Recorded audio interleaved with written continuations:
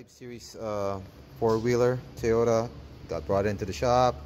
Well, somebody jumped the key switch right here. If you can see that, somebody jumped the key switch in there. Okay, but that's not why it came in here for.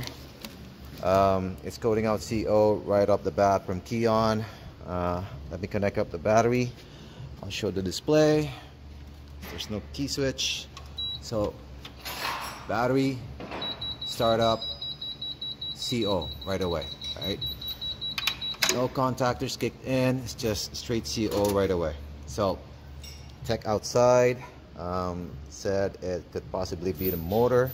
That's why it came in here. The motor looks, yeah, seen better days.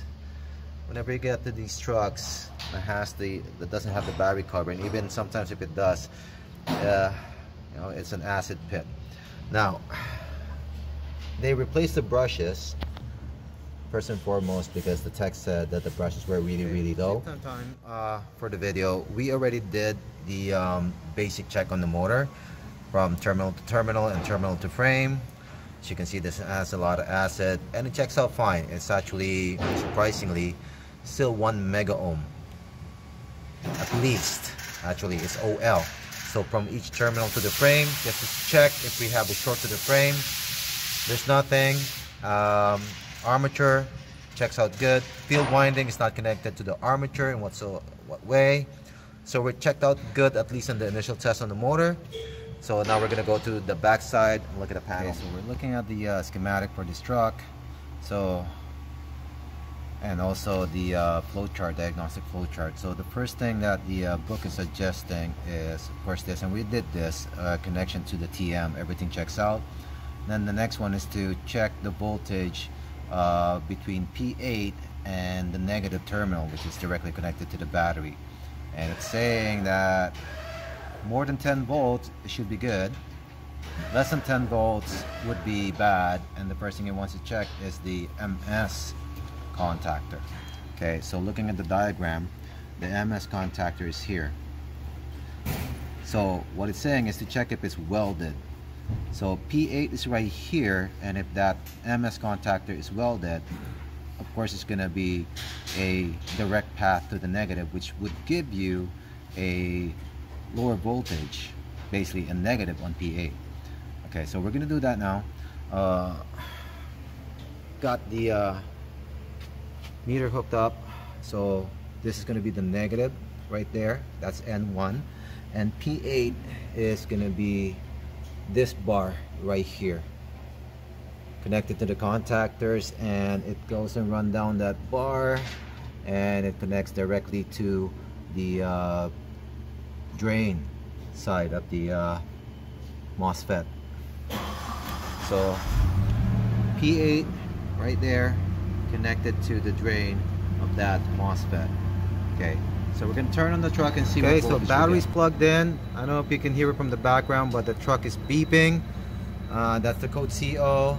And now from P8 to the negative of the battery, all I can see is a 0.240 volt. Okay, but I know that the MS contactor, which is right there, that is not welded. So first thing is, do I really have a negative on the P8 link? Okay, so what we're going to do is we're going to transfer this to battery, the red lead. Okay, that's the battery. As you can see, that's battery voltage. And then I'm going to transfer this now, the black lead, into the P8, which is right here.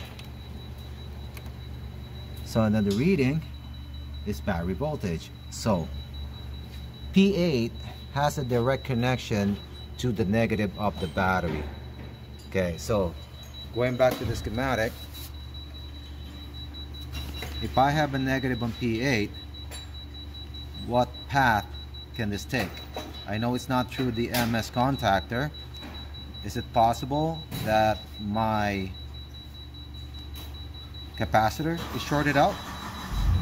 Okay, we'll test that first, and the way we're going to test it is, if this is shorted, So on the top part of this capacitor, I should see also negative. All right. Okay. Capacitor is right here. I'm going to transfer my black lead into that top part of the capacitor. And the reading is 0. Meaning to say I don't have a direct negative. So my capacitor is not shorted. Okay. So next thing is, what I'm doubting is the transistor itself. That somehow the transistor is shorted. And the way I'm going to test this is I'm going to take out the bars and just leave the bar for the drain. If my negative goes away, then that would point me into the direction of taking out those transistors and then checking them one by one. We can also have a shorted diode here, because you can see you can have a connection from the drain to the source, which is right here. If this diode is shorted, then yes, it would give a full negative also. So that's what we're going to do next. So what we've done is disconnect the negative bar through the source, and then I disconnected the leads for the base or the gate, and also the sense wire for the source. And look at the voltage there. So 16 volts, which would actually pass basing on the book. But let me show you this.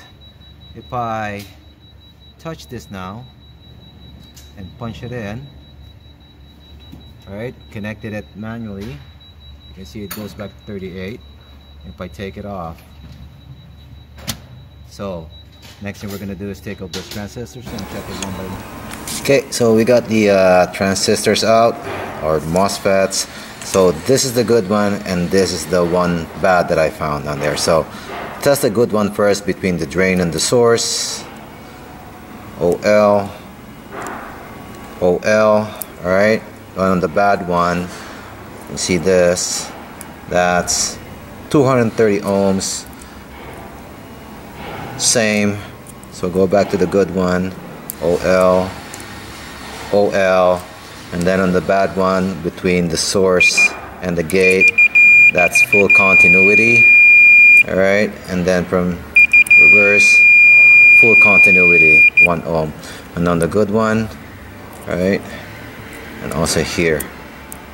Okay, so one transistor was bad, it's shorting out between, like I said, the drain and the source. So this is connected to P8 in the circuit, and now you have 226 ohms, which is too low for a transistor between drain and source. That should never ever be connected. These are determinants that acts as a switch to connect the load to the negative, right? So on the good one you see OL. So this is bad, shorting out to the negative. So we're gonna replace all 3 of them, because if one has shorted out, I would think that the other 2 would not be too far behind. So we're going to replace the transistors, and then we're going to go back and test the truck, see if it's fixed. Okay, so all transistors have been replaced. Checking still at P8 with the black lead on the negative terminal, 0 volts. Okay, Chris, plug it in. Plug the battery in. Let's see once he plugs the battery in, what voltage we see. Okay, so 22 volts is not direct voltage anymore. That is what we were looking for. More than 10 volts. Earlier, which is 0.2. Okay, go on forward, directional. Okay. Okay, try to drive slightly.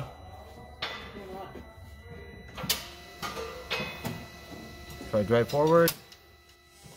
Okay, we're good. That's it. This one's a fix.